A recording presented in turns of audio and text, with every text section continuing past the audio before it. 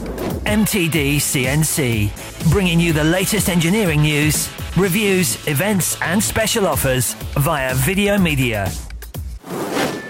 We like things that are different at MTD, and I'm here in the Hainbuch factory in Germany. I'm looking at a work holding solution in conjunction with a machine tool. Here we've got both milling work holding in operation on the right hand side, and then we've got a turning spindle here with turning work holding basically on the left. What's different about this is they're doing the two operations in one hit, so they can come down and do milling and drilling on this particular component and then turn the outside diameter or even do boring if they needed to on the second component on the left.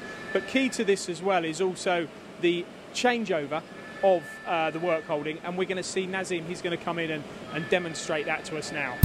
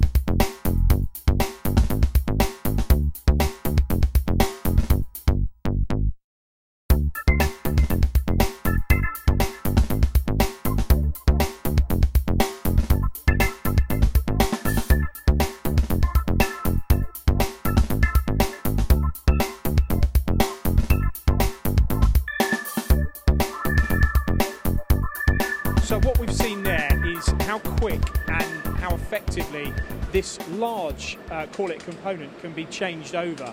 I mean, we spoke about the solution when we started, the fact that you got turning as well as milling in one machine, which is great. But I think the big emphasis here from a Hainbuch perspective is that if you are looking to change over larger parts, then their work holding is quick and it's ideal.